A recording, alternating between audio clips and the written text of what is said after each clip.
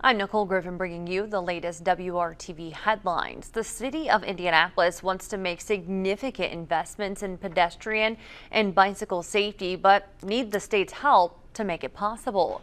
The city will be installing flashing lights at 25 schools across the city to make crosswalks more visible. It's also hoping to add $25 million more to the budget in order to invest in residential streets.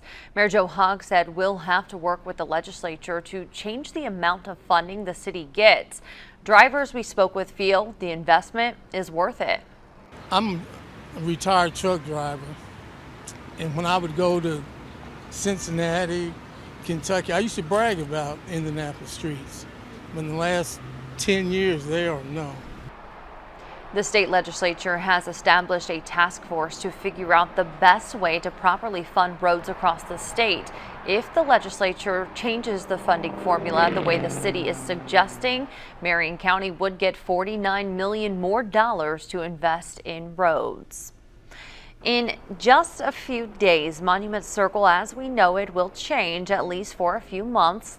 WRTV got a preview of the new pedestrian-friendly portion in the southwest corner. Spark on the Circle opens this Saturday with an official grand opening and ribbon cutting planned for Tuesday.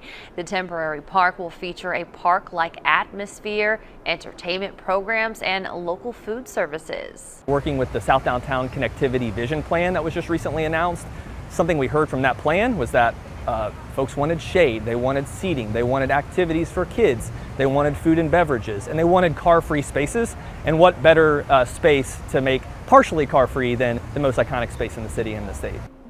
The Circle will return to normal in early November. A car-free Monument Circle isn't a new concept. Check out what people in 1978 had to say about the idea in our Throwback Thursday post on WRTV.com.